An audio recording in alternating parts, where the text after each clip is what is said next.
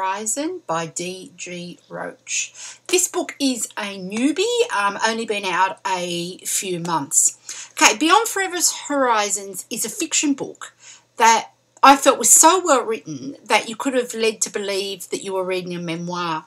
On the inside of the front cover, it does say that the novel is inspired by real events.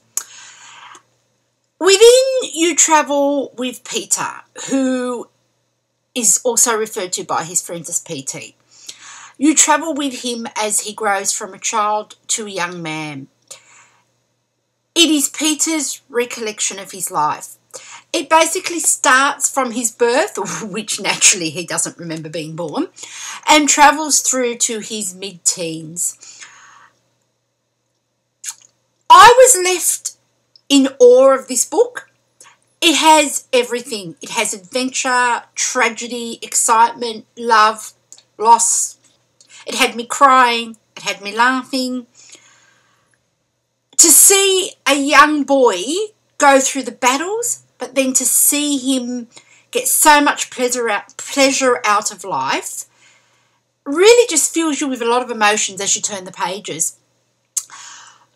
I was left to believe that there is more of Peter's journey yet to come. At the end of the book, we are left with the message, let me see if I can find it, that forever has no ending.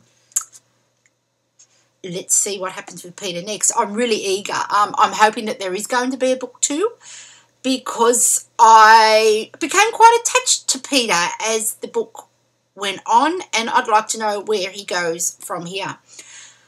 It's set in Sydney from the early 1950s onwards.